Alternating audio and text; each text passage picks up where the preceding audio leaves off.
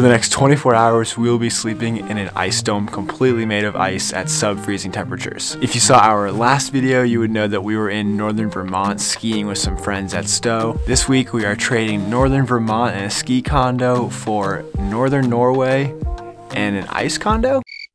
A couple days ago, we flew from Boston to Oslo, Norway for a couple-day adventure here, and then this morning we flew from Oslo up to Tromso in the Arctic Circle. While we're here, we're going to be doing a lot of cool things like snowshoeing, maybe seeing the northern lights, dog sledding, eating some authentic Norwegian food, and trying to stay warm the whole time while we do it. So right now we're about to go meet our guide for a quick tour of this entire facility, and if you stick around to the end, we're going to talk about how much it costs to be here for one night, and if we think it's worth it. They are more than 3 meters thick, the walls of snow. And like you saw, they put these immense, huge balloons and they blow them up with air and then they throw just snow from the outside.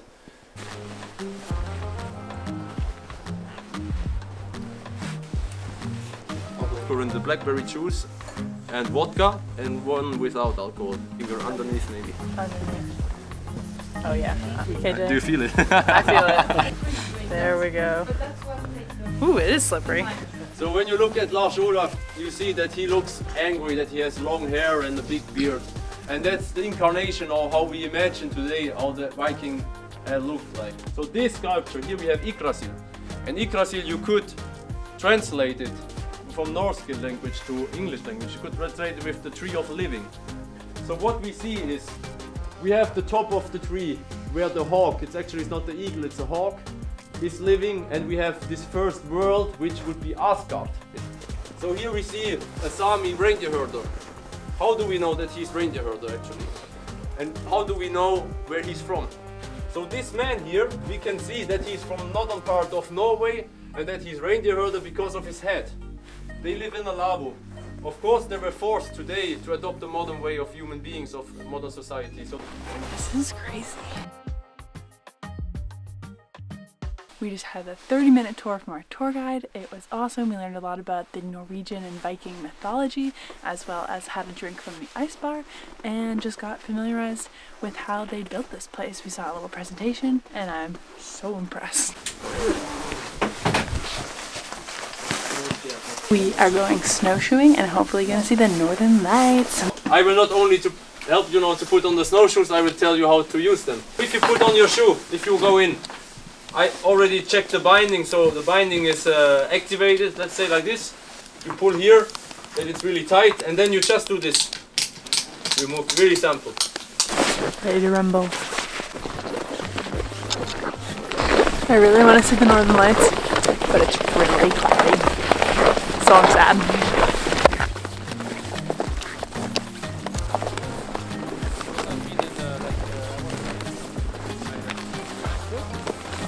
This, what you can see here, what grows here on this tree, it's called lichen. What is important about the birch tree here is to make fire. I will show it here. If you take them off, you can peel them away, like paper almost. Sometimes it goes easier, sometimes a little bit harder. And this is really important now for you. Do you see how fast it ignites? So when you do fire here in the north, people do it with birch bark. And make the fire for you, it's good that you do the fire on your own. So I have all kinds of wood, I just put them in the middle. I light it in here or down? Yeah, down there, I think. Oh, is it doing?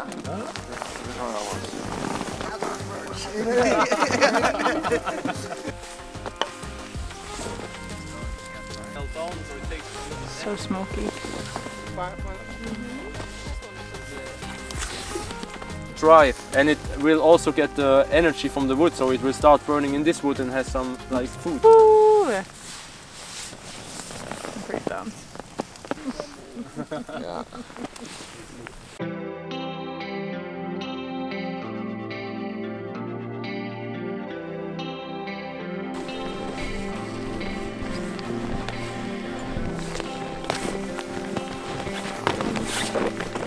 Time to take them off. Time for dinner.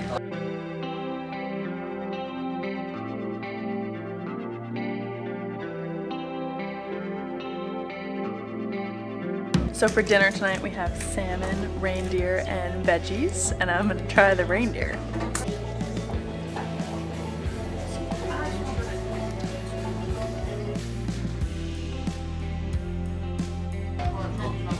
I see it on fire. It's on fire. Actively on fire. I like it. It's gonna taste good on a cookie. It's gonna be delicious on between two cookies like that.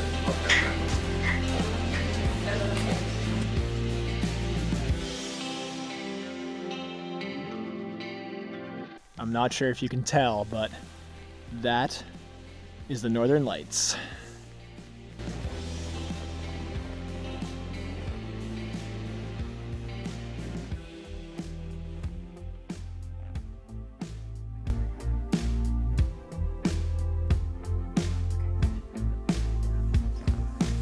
Time to set up our bed to go to sleep.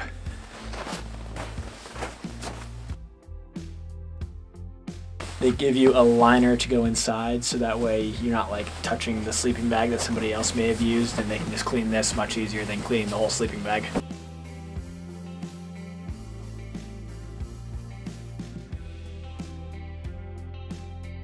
And just like that, the bed is made.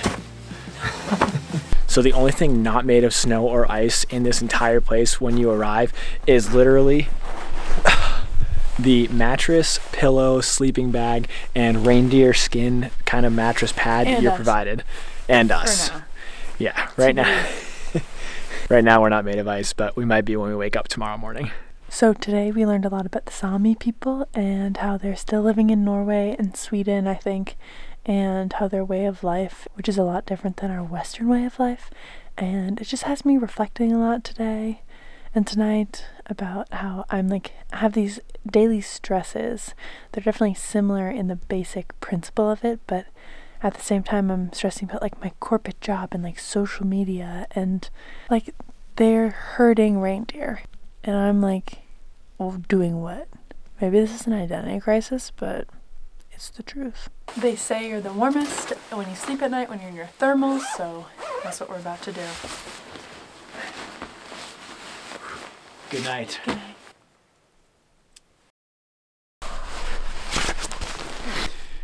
For sleeping in a freezer, actually pretty comfortable last night. See how Sarah's doing. Are you awake? Mm-hmm. How'd you sleep? I slept once. I was cold going to bed, and then when I went to bed, I didn't wake up. The average temperature in here is about 23 degrees or -7, I believe, in Celsius. So not warm, not cold. There's no wind, obviously, but still very much feel like you're sleeping in a freezer. So this place has 7 unique rooms. They're all pretty much like this, just with a bed in them, and they each have a unique sculpture, which is designed by an artist that comes here and does all the ice sculptures that are seen here, and it's such a beautiful place. But now it is time to go to the warm part of the hotel for some breakfast and some fire to warm up because it is cold. You ready? Yeah. Let's go. Can I go in my sleeping bag? Hop there. Checking out of this hotel looks a bit different than other hotels we've stayed at. There's a sunrise. Holy cow. Got some hot chocolate. Part of the warming hut. Oh, look at that. Let's go dog sledding.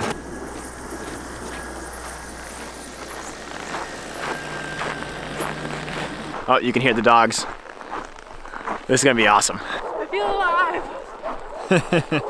After a quick costume change into some special winter suits because it is way too cold to wear our normal clothes here, we are ready to go dog sledding. We are in the Arctic Circle. We came in last night, so couldn't see any of this, but we're seeing it now and it is absolutely stunning. Do you think that's what the Norwegians say to motivate them? Go puppies. Maybe. Gotta give them some space. They can't handle our heat. They're doing great. We got a fast crew. We got a good crew. Nice and strong.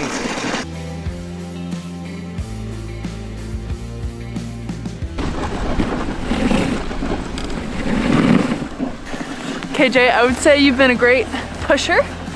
A musher. A musher. I think. Don't quote me on that. I've been a great passenger too, right? You've been the best passenger I've ever had.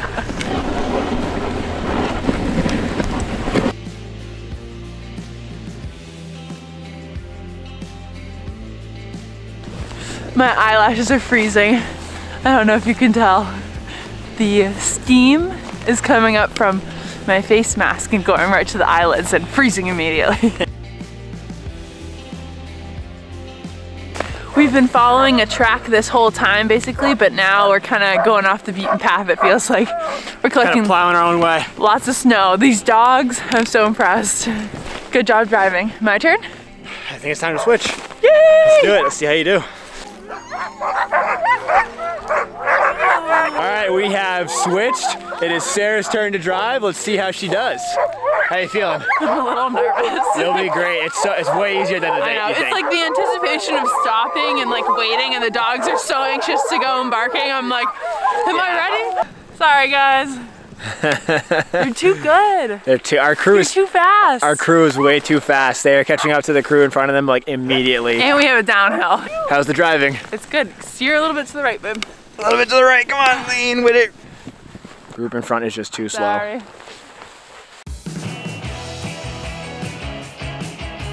How's it going back there? Amazing. Watch out. Branch. Yeah, watch out. Our dogs are just superior.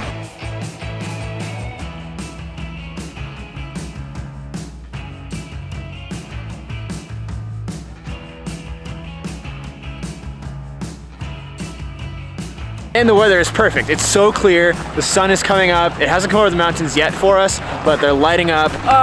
Absolutely perfect. Yeah, stay in the track. So part of it is when you go outside the track a little bit, or the sled starts to tilt, or you're on a turn, you gotta kind of lean with it to give the dogs a little help, and so we don't tip over. All right, you ready, guys? Go. We're making Sarah work for it now. I'd like to say I'm in shape. This is hard. The uphills are a little tough for the dogs, so sometimes you have to get off and give it a little run or kick with your leg like you're on a skateboard, and it really does help them. I think we're heading back now. Sarah has been doing a great job of driving, and I've been an even better passenger. My face might look kind of weird right now because it feels very cold. I'm not sure if my face is even moving at this point with when I'm talking, but I'm sure it is. The sun is slowly coming over the mountains, hoping it warms us up a little bit. But this is, I know we've said it so many times and we sound like a broken record, but this is absolutely incredible. Just such a great, amazing experience.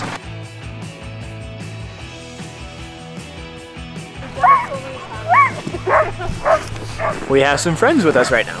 Hello, guys. How are you doing?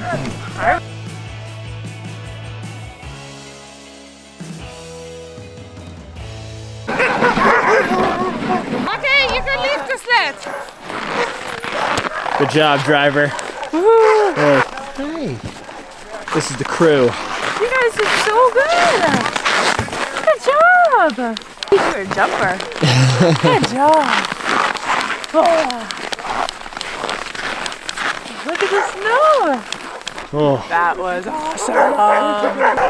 It is time for us to get warm. That was amazing. I know we've said it so many times before, but that was the best way to cap off this experience up in the Arctic Circle, I think. Our guide said this is the first day since October that they've seen the sun on the trail. So when KJ was so excited to see it, it definitely was valid. After a quick change back into our clothes, we already missed those snowsuits. They were so warm, but our toes are finally not numb anymore. And now it is time for an authentic meal in one of these little teepee things. And some hot chocolate. Let's smoke. This is gonna be hot. So we have some bitos. It is a traditional Sami people dish. It's a reindeer stew. It's reindeer, potatoes, carrots, onions in a stew. So I'm very excited about it. Don't burn yourself. It looks really hot.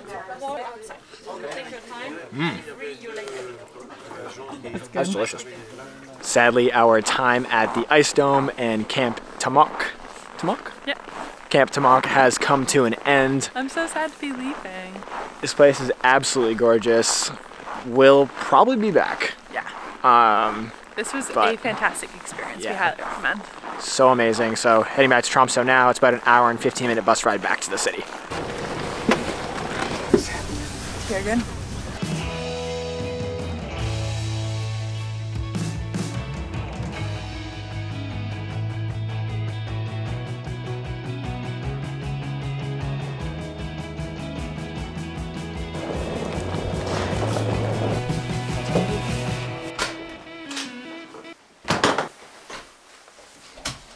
We just checked into our hotel. We're gonna have some vitamins because we haven't really had that many vegetables.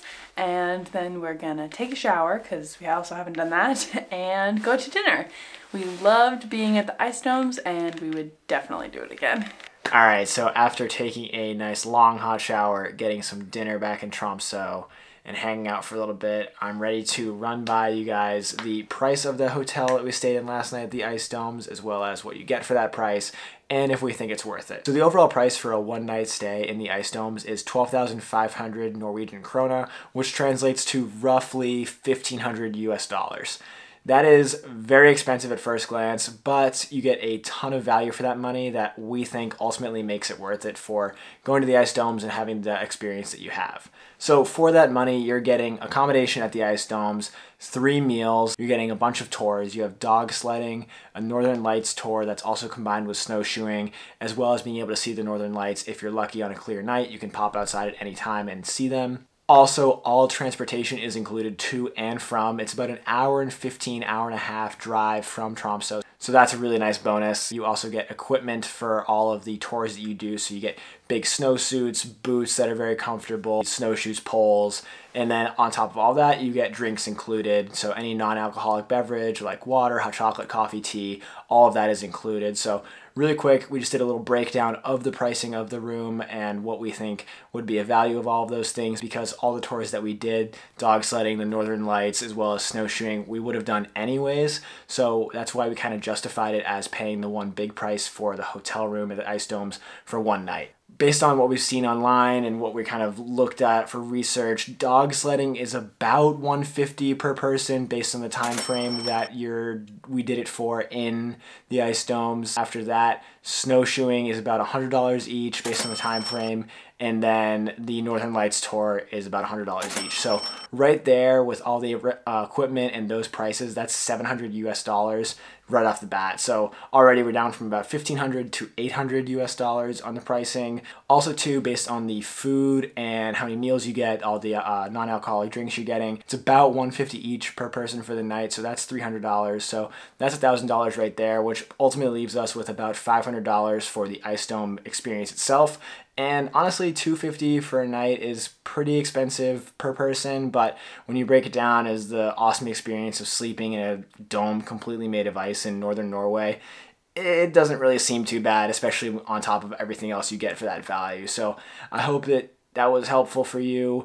We think it was worth it to do. Obviously, it's expensive, and there's definitely, less expensive options for going to Norway and having those experiences, but that's what we chose to do. We loved it, and if you can, we highly recommend doing it. So I hope that was helpful for you. It was totally worth it to us, and we loved our Norwegian adventures that we had so far, and we cannot wait to show you more in the next video. I'm hot. You're already sweaty? Toasty under this. I'm trying. Come on. You got it, guys. Are you leaning left? Yes. I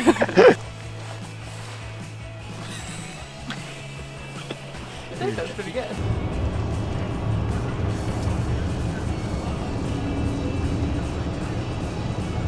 She said something under the bed? A blanket. Oh. I didn't hear that. I just heard under the bed. I was like, what's under the bed? The monsters.